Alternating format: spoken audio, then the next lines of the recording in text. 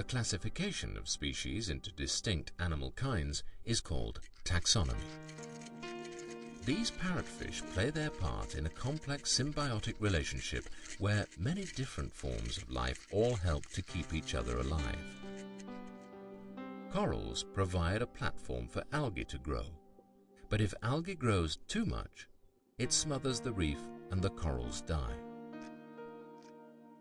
The parrotfish provides an invaluable service to the coral reef by consuming the algae. He does this with a strong beak perfectly made just for scraping the corals.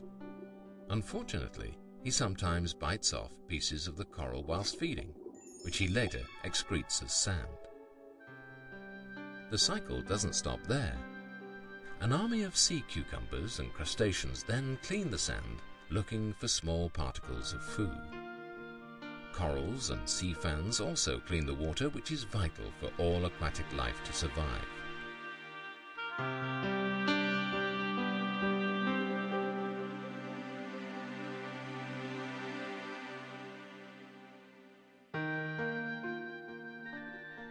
Scientists used to think that parrotfish were destroying the reef.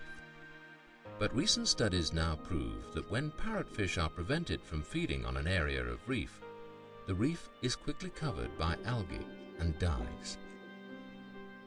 Parrotfish have some amazing features. Like many fish, their scales are incredibly sensitive to water pressure and movement. This means they can swim in a school and never bump into each other.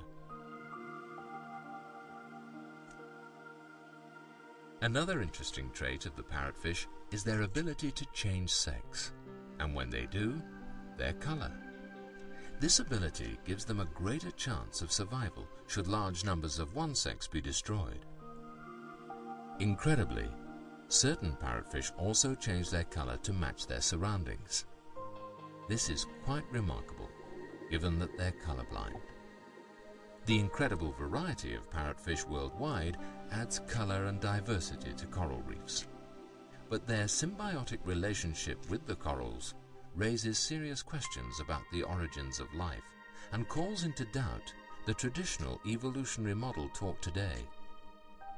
Coral reefs and coral reef fish cannot survive without each other, and if they can't now, did they ever? The logical conclusion is that they have always lived together.